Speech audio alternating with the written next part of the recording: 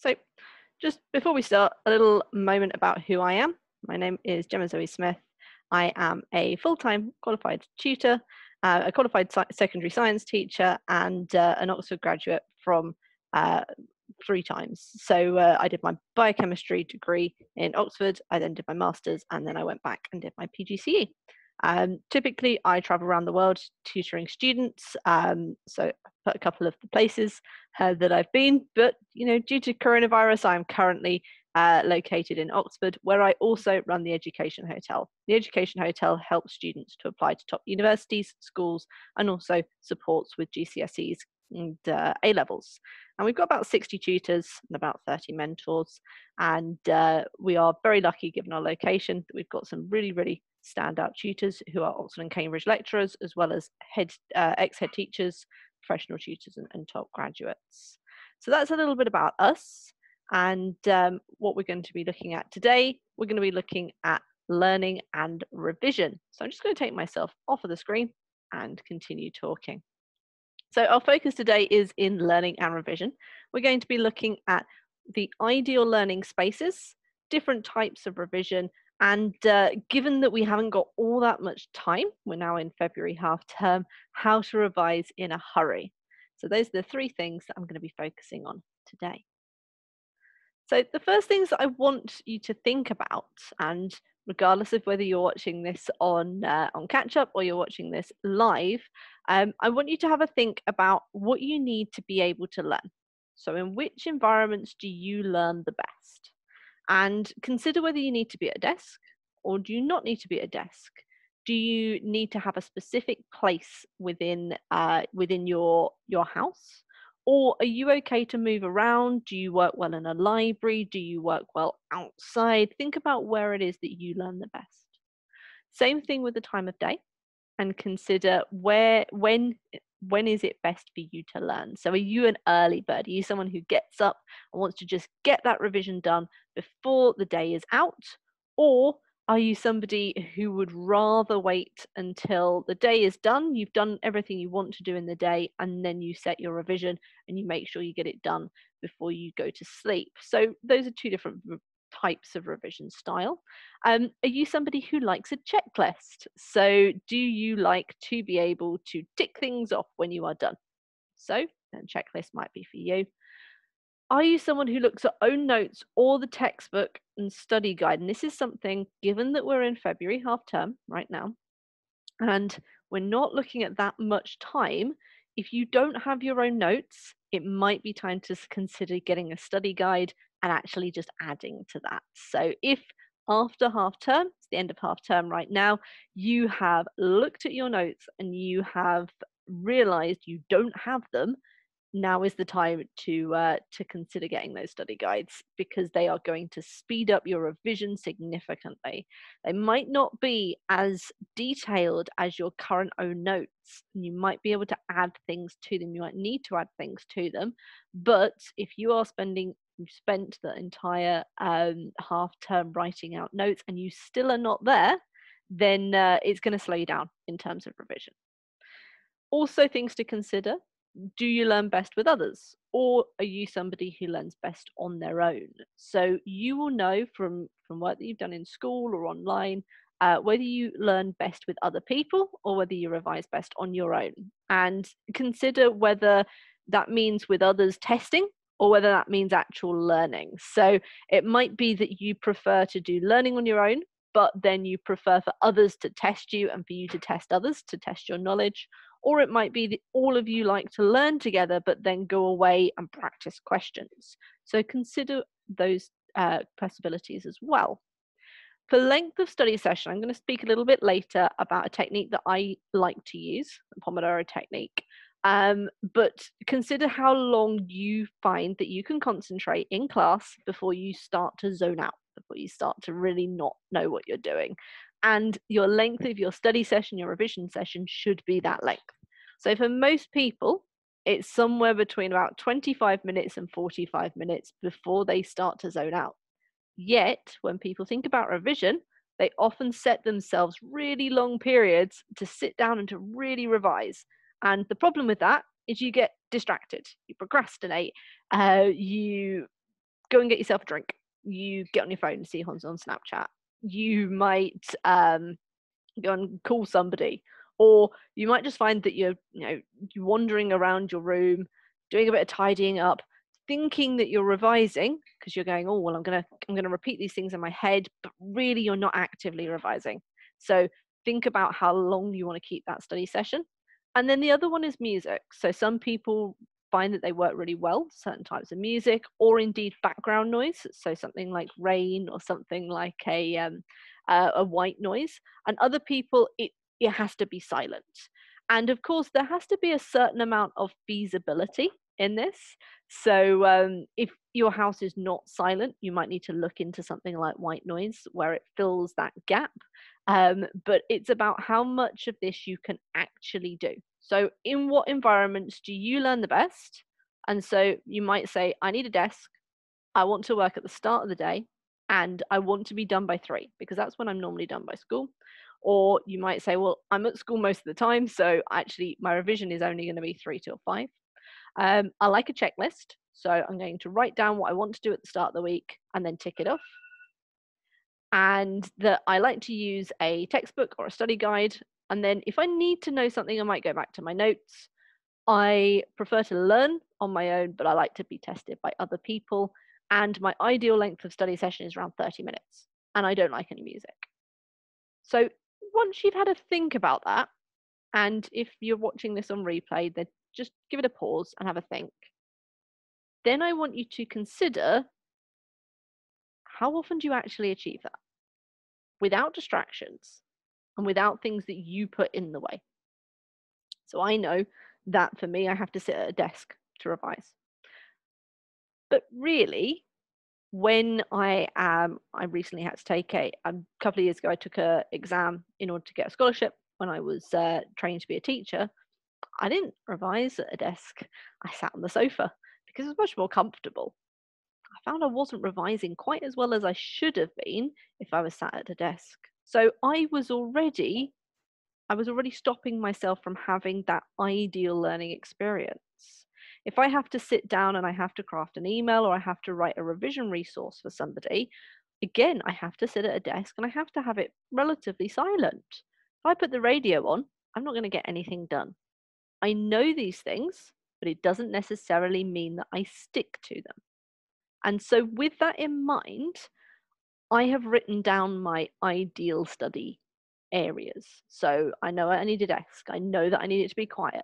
All the things that I know that I need.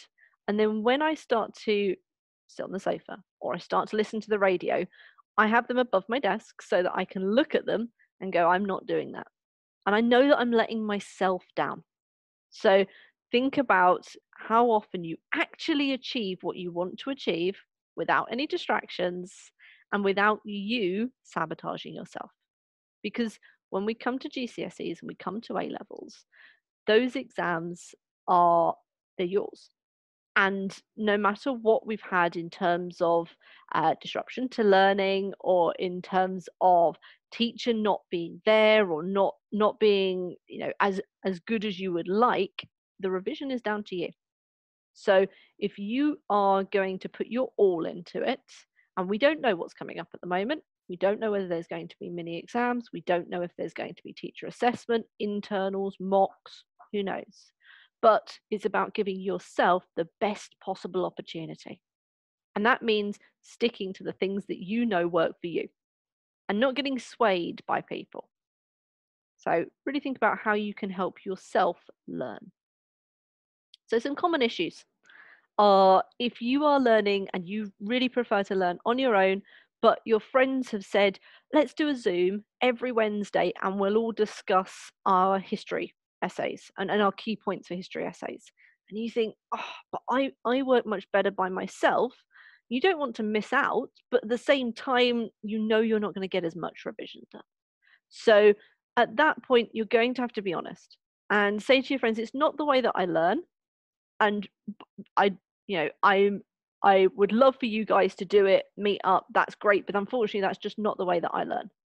Or you might find that you want to tune in for half of it and say, okay, well, I think that probably the best thing for me is for me to come in at the start and to have a listen to what everyone's doing and to contribute, but I can only do 30 minutes of that. And then I'm going to go away and I'm going to consolidate all of that. And always put time in to your diary, to your timetable. We'll discuss later for seeing friends. But at the same time, remember that it's up to you. So it's up to you to get the grades that you deserve. And if you have felt the pressure to learn with friends, or you felt like you've had to take time out that you don't necessarily want to take out, then that is your decision. So make sure that you have those boundaries, and they're your friends. They'll understand. They'll understand that that's the way you work. And some of them might be feeling the same way as well. If your siblings are distracting, really depends on the age of your siblings, but again, talking to them and saying to them, making them understand how important these exams are to you, or these mock exams, teacher assessments, whatever it might be. So communicate with them. And if your siblings are really young, do the same with your parents. So if they're continually walking in and out of your room and you're finding it really hard to concentrate, do have a chat with your parents and say, and make them aware and tell them what is happening, because often they might not know, and ask them if there is a way that you can guarantee that you are going to have some time that you are going to be able to study. And that might be that you study outside in a room above the garage, or it might mean that on a Saturday morning they take your siblings for a really long walk and you have the time and you use that time effectively. So it's about that communication, but it's also about you holding up your end of the bargain. If you are a massive procrastinator, and I have this, I have technology to the side of me, I have phones that are always ringing, I find it very hard to concentrate. And if I do need to concentrate on something, I will therefore get rid of them all. Get rid of the screens, get rid of everything else, and just focus. So if you're needing your phone because you need to be contacted or you need it for a calculator, set something called the Forest app. And Forest allows you to block any websites. It stops you from going onto your phone. Essentially, it grows a tree, and the longer you stay away from your phone, the longer that tree grows for. So that's the general premise. If you go back to it, that tree does not grow.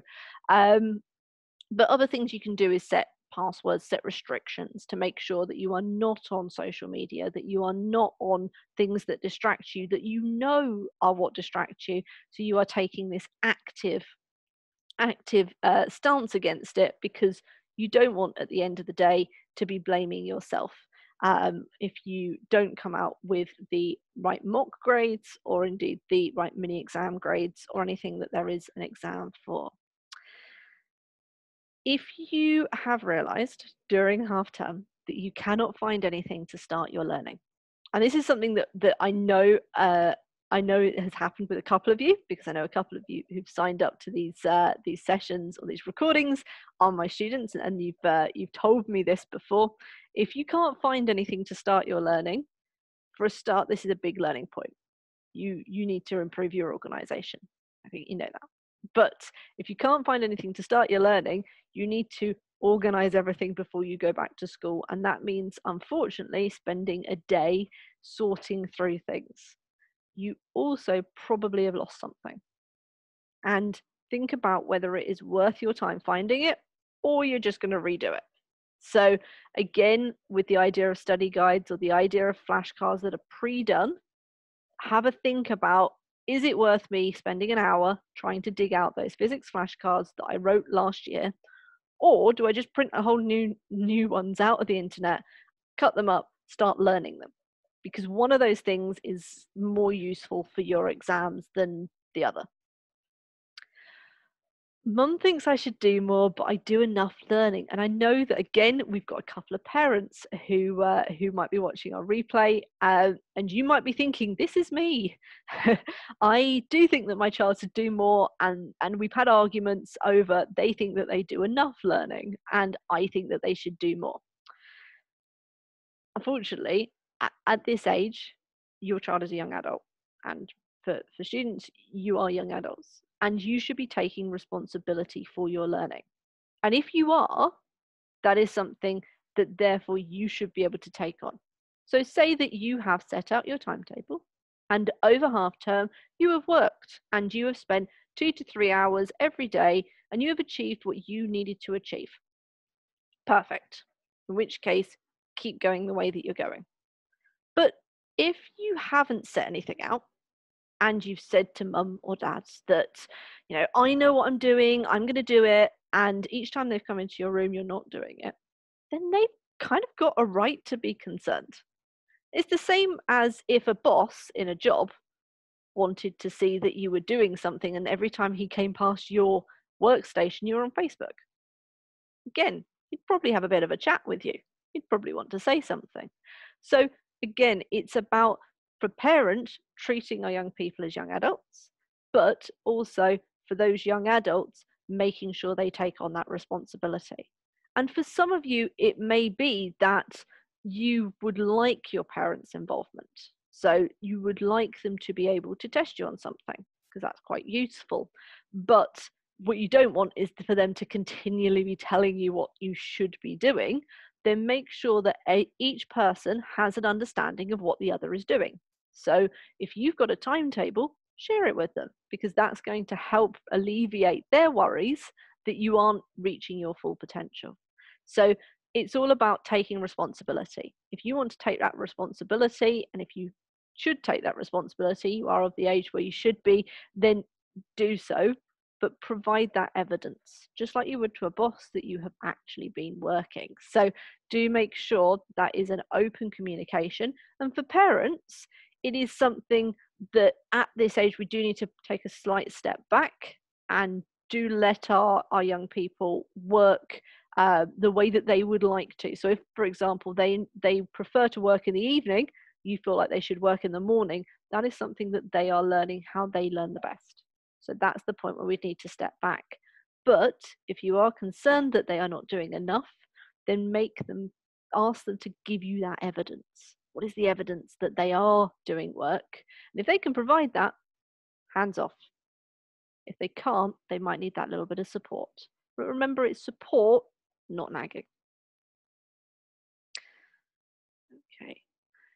This is for our students who are watching. And this is something that I ask my students to do when you go back to school, whether that's online, whether that's in person. It's called an agreement with yourself.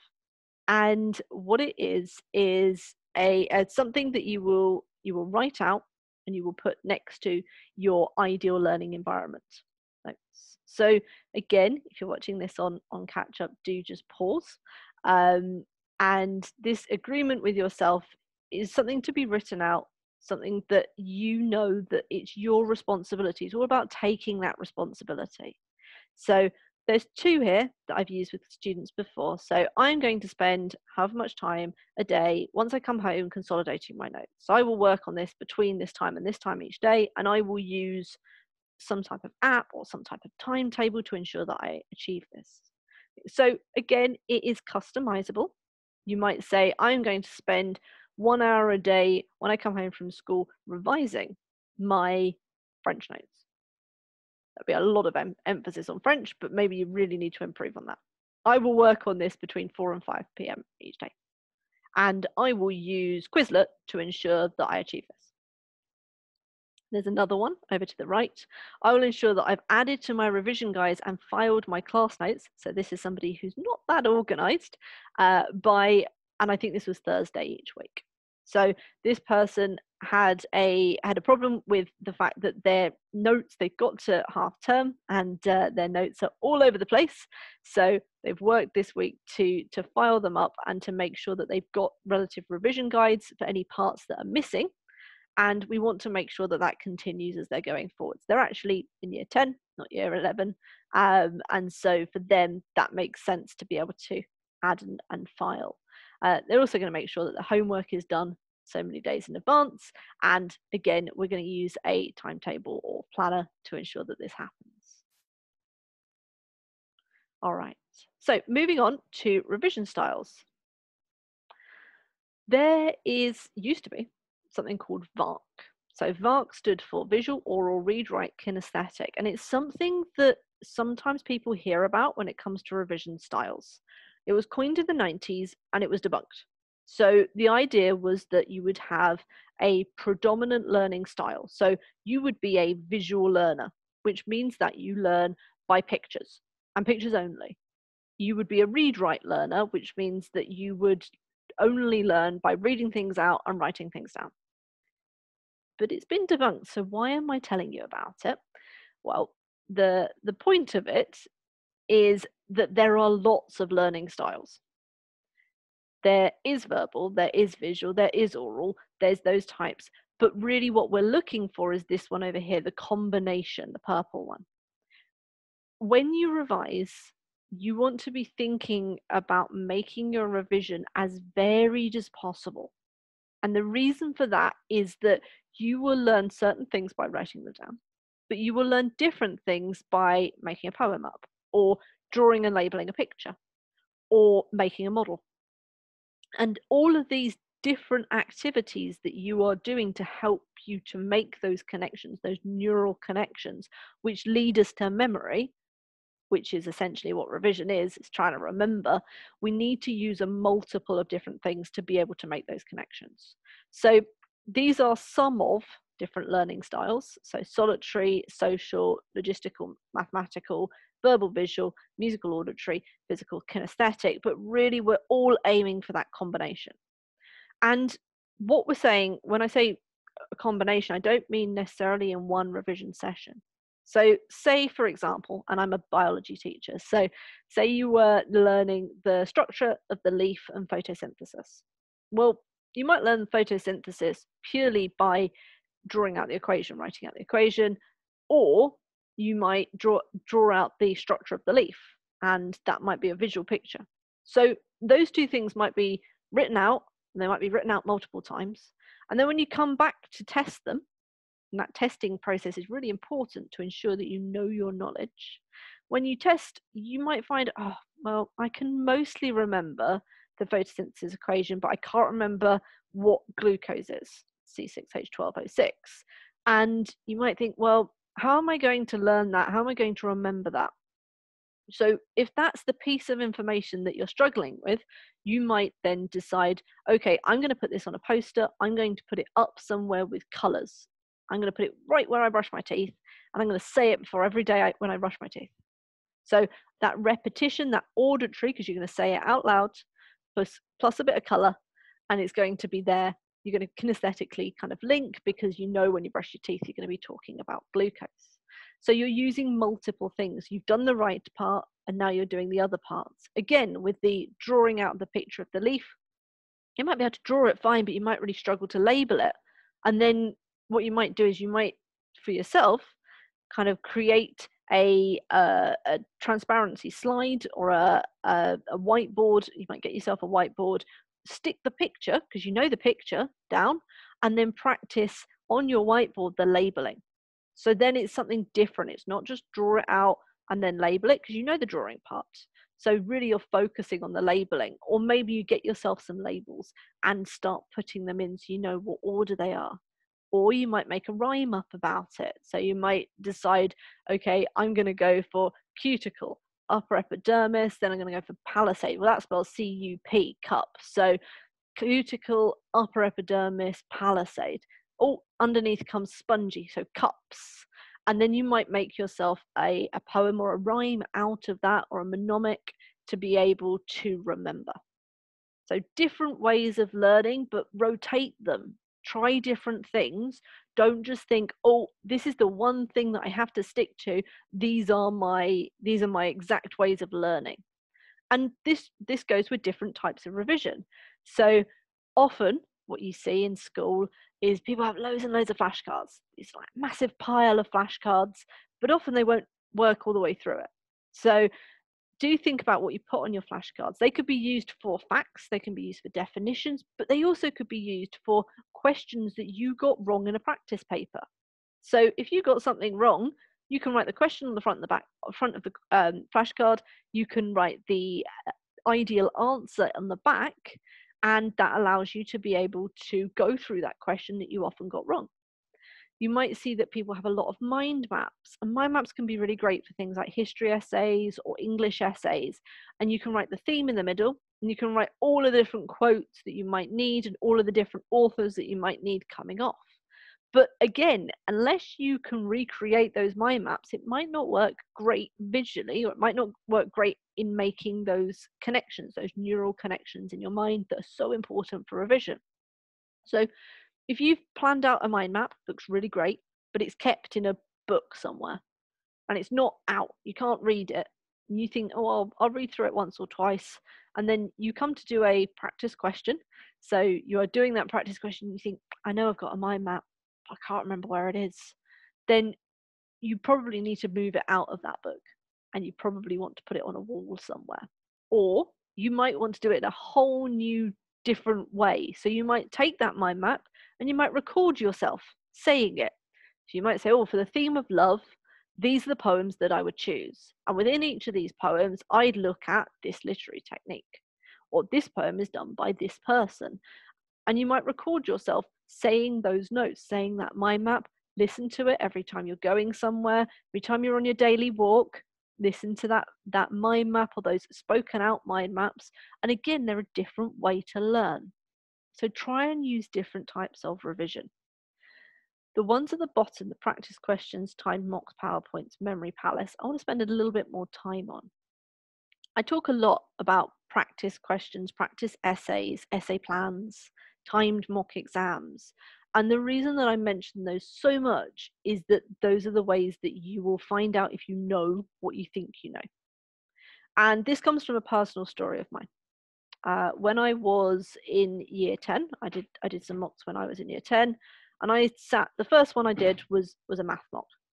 And I remember going into the exam and thinking, it's great, I know everything, I've learned it. And then I sat down and I opened the paper, and it seemed as though that paper was written of everything that I hadn't revised. And I panicked. I had a really bad panic, and I actually left the room. I completely just had to leave. And I came out, and I was a fairly confident math student, and I came out with a C, and it wasn't my best work, and I knew it wasn't, and it just felt really horrible to me.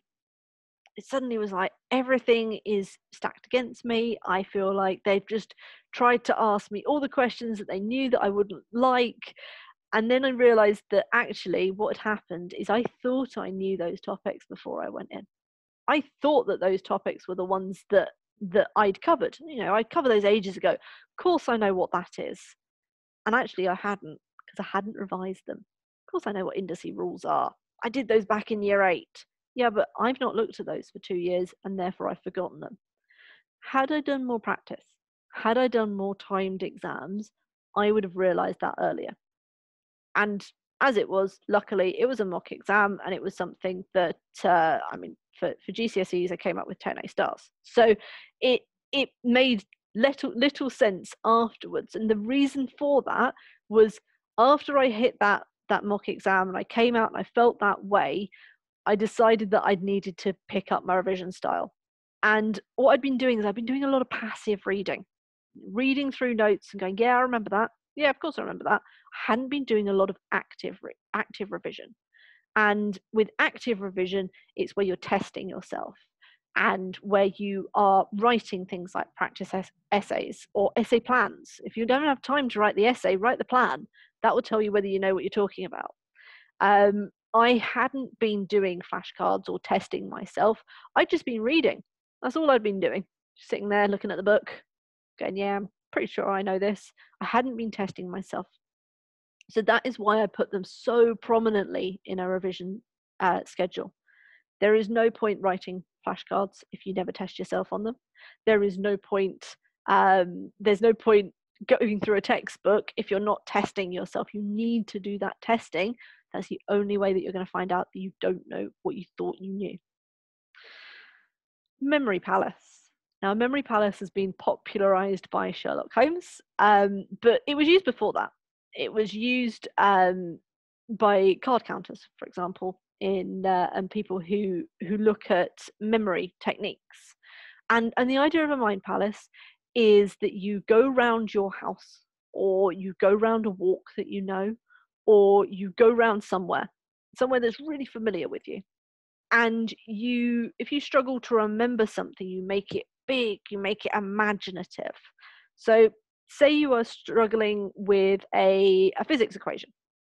So a physics equation, which would be something like force equals mass times acceleration. So for me, F equals ma, I have to put a lot of force in to move a lot of mass and to accelerate it a lot. So maybe I put it near the front door. And I, in my head, imagine a giant elephant on a skateboard. And that's quite a big image. I'm going to remember that, a giant elephant on the skateboard sitting on my front step. And I have to think about the amount of force I'm going to need to use to push that elephant away and to make him accelerate on that skateboard. So I now know that there's a force and there's an acceleration there. And that elephant is massive. So I know that force equals mass times acceleration. Now, I don't need to put an elephant on my front step to be able to imagine it. What I might do is I might write F equals ma on a little post-it and put it near my front door. Or I might draw a little picture of an elephant and put it near my front door. But every time I go past my front door, I am going to imagine that giant elephant sitting there on that tiny little skateboard. And me pushing that elephant is massive, so I've got to push him really hard with a lot of force. Force equals mass times acceleration. So that memory palace, that's one way that it is used. You can combine it with recording yourself. So you can go around your house and record what you need to remember, and then you can walk around with your recording and you can pause it and you can say what the next thing is until you have learned it. And it's a really useful way because it uses movement, so some kinesthetic stuff in there. It uses some big imagination, which again is really great for neural pathways. Big images. Don't make them small or boring. You need to make them massive. And it uses something that's verbal as well as something that's visual. So you're looking at all of these different ways of learning and you're combining them all in a memory palace. And the same thing can be done with a PowerPoint. So if you are you're struggling with, say, something like geography, case studies in geography, they're quite long, they've got quite a lot of detail in them, and they can sometimes be quite hard to remember all that detail. So the easiest way to do so is you can put it in a PowerPoint, but don't just put it in a PowerPoint and write it down. Put it in a PowerPoint and try teaching someone else. Try teaching someone who never learned about it and get them to ask questions as they go along. Or imagine presenting it and record yourself doing it and then watch it back. It's really embarrassing, but it is something that you will notice. Wait a minute, I never realized that there was this connection between the tsunami in Japan and I never realized that there was this number of numbers in it or something. You will usually pick up things as you record and play that PowerPoint back. So it's another great way of mixing different learning styles. Now, the biggest thing about revision is starting early. And possibly you are here because you are struggling with revision. You might not be. I ask some of my students to watch this video back. So if you are struggling with revision, then it is all about repetition. You see here the repetition in the graph. So you might have looked through the majority of your notes over half term, and that might have been a couple of days. If you now leave it until your mocks or until your internal exams or until the next time you have to look at it, you're going to forget over 60% of it very, very quickly. You see this blue projected forgetting curve. By the time you get to 10 days after you've learned it, you're looking at 55% of what you've learned remembered. And you've put all that work in half term, and now you can only remember half of it. Whereas, if sometime next week you spend 10 minutes recapping, and it doesn't need to be long, it just needs to be going through and going, okay, I remember this, okay, I remember this. Yep, I can't really remember this part of it. And focusing on that part and changing what you do, or doing some questions. That will be as good as a first reminder. But you have to do it regularly. If you leave it and you keep leaving it, you're not going to remember it. If you go back to it, Something like Quizlet is great for this because you can go back, you can do something very quickly. It doesn't need to take that long, but then you can boost that memory back up. You can boost those neural pathways and they'll reconnect and it will make sense. You will end up with that reminder forming better revision.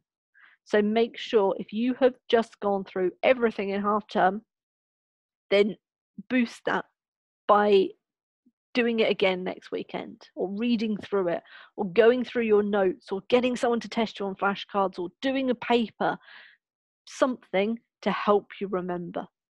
And ideally, what you want to be looking at is doing that after school every day, little and often, even if it is 10 minutes of a subject, and those 10 minutes of a subject just happen to be random questions. That is better than leaving it. If you do not have that much time, then little and often. So after school, every day, I'm going to do 10 minutes of math questions. And you're going to go on to Corbett Math and you're just going to pick a random revision sheet. And you're just going to do it. And it's going to take you 10 minutes and that's it. And that's as much as you can do, then that's what you do. If you can do 30 minutes over the week of every subject, then 30 minutes each week, you're actually spending quite a lot of time doing each of those subjects. So that might mean doing some bits on the weekend, but at the point now, we're at half term in February, you haven't got that long. If you've school has set internal mocks, or school has set internal exams, don't spend all your time on one exam. History is a really big one for this. People spend all their time on history and days on history, and then they realize that there are other subjects and they think they know them, like I did with my math. I thought I knew it, but actually what that means is they've just read through it. So do try and do little and often, and also active revision. Okay, intensive revision, and this might be, some of this was relevant for last week when you were looking at half term, but it's also if you're spending your weekends and you're thinking, I really want to push my grade up, my chemistry grade, I want to boost that from a 6 to a 7, I'm going to need to really focus on it.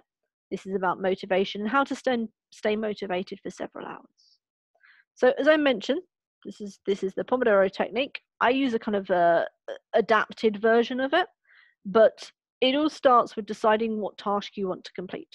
So you set yourself a task. You set yourself, I am going to spend 25 minutes learning about the Weimar Republic in history, and I need to know all these facts, but I currently can't remember most of them. You set your timer, 25 minutes, and you work using a variety of revision techniques until that timer rings. And then you take a short break, and then you repeat. Now it says repeat 4 times. I actually personally only use 3 times, and then take a longer break. So the first might be Weimar Republic in history, the second one might be that I'm looking at moles in chemistry, and the third one might be that I am looking at a specific poem in my Power and Conflicts booklet, and I'm doing the analysis on that. And then the other thing that I've added in with my students is once we've done those 25 minutes short stuff, we'll then go back to it once you've taken that longer break. So once we've taken that longer break, we'll then do a question on each, just to make sure that you remember it and you haven't forgotten it all in the break. So repetition, again, is just the same as that one up here, talking about repeating. So little and often, even when you're looking at intensive. Timetables. People love them, people hate them. And it's all about working to what you think is best. So if looking at this timetable makes you break out in a cold sweat, then do it a different way. Get yourself everything that you need to do in the week, write it on bits of paper, fold it up and put it into a jam jar, pick one out, set yourself that timer and work on it. That way you've got a bit of uncertainty. So you might pick out an essay plan, or you might pick out 25 minutes of math questions. Who knows? If that is something that you don't want to do, again, pop yourself a checklist down. I want to achieve these 3 things by the end of the day, and I'm going to spend 25 minutes on each of them, and set that timer for 25 minutes, and then pick one of them. Doesn't need to be written out in this type of timetable. If this timetable keeps you on track, and I know for some of my students it does, and it means that then you can tick it off and you can go, I've done this and I've done this and I've done this, then write it out. But don't forget to timetable your time off. So those unscheduled breaks, because they are important, and they are as important as learning time, because you need to be able to have some scheduled downtime, not just, oh, I finished early, so therefore I'm going to I'm going to call a friend. Really scheduled time off. That might be time off to do some baking. That might be time off to watch a film, but it needs to be actual scheduled time off. Consider your goals. It's one of the final things that I need to say. Short term, they may well be to pass an exam, but think about what they mean long term to you. Does it mean that you are going to be able to go to university or move to college to be able to do that hairdressing course that you've wanted to do, diploma course? Does it mean that you are then happy with the fact that you've got these grades?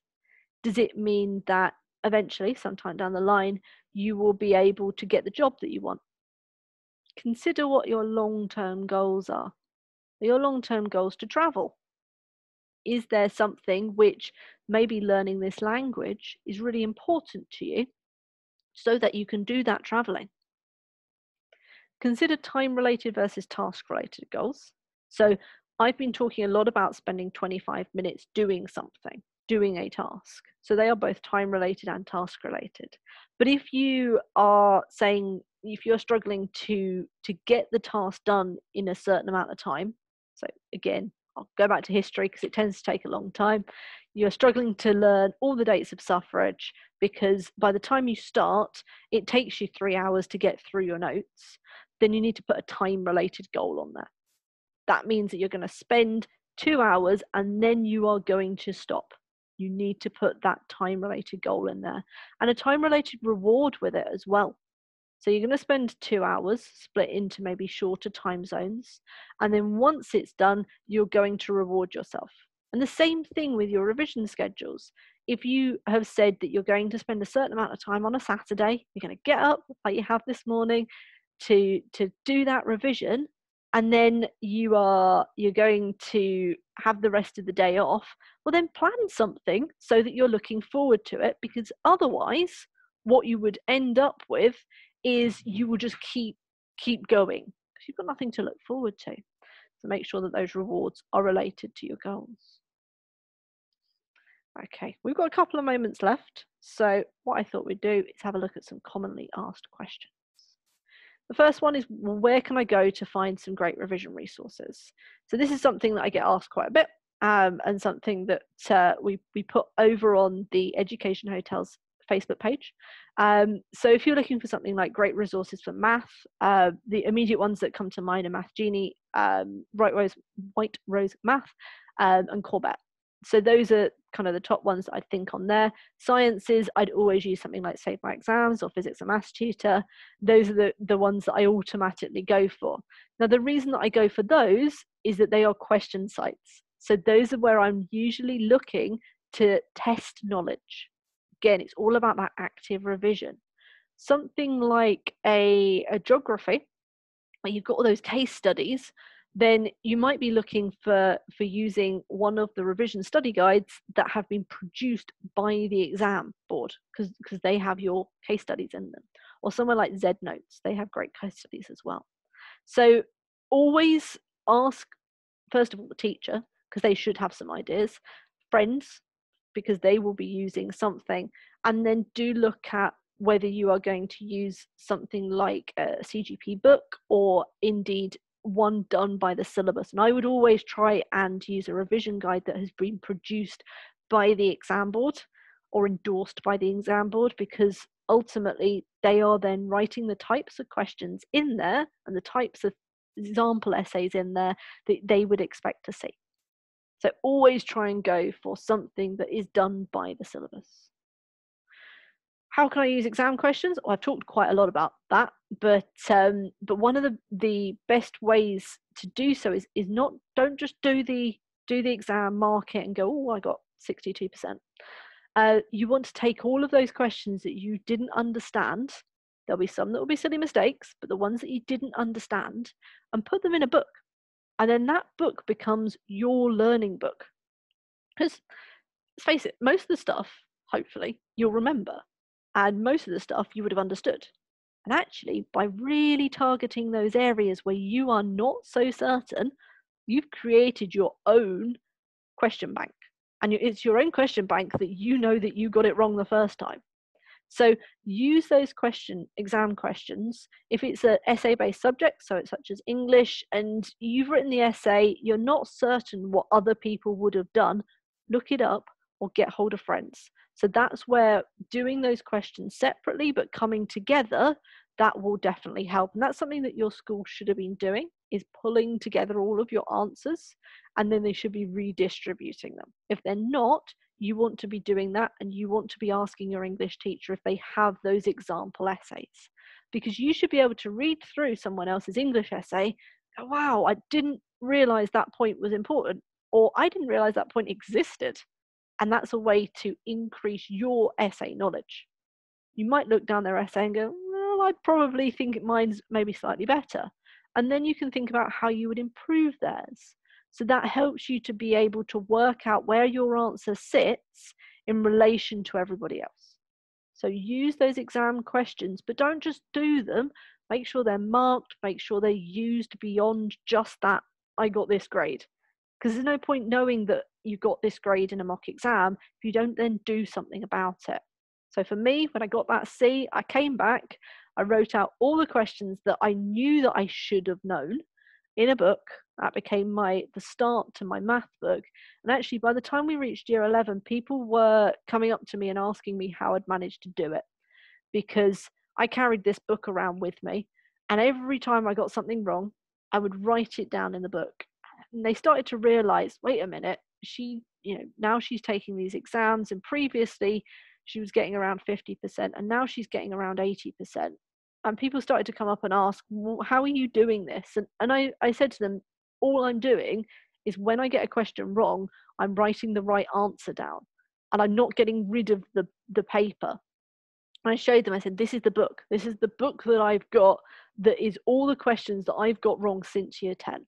And again, even if you're looking at just doing this now, this is when the majority of the questioning starts, February time anyway, but you can come up with a sheet of paper which happens to be all the questions that you're wrong.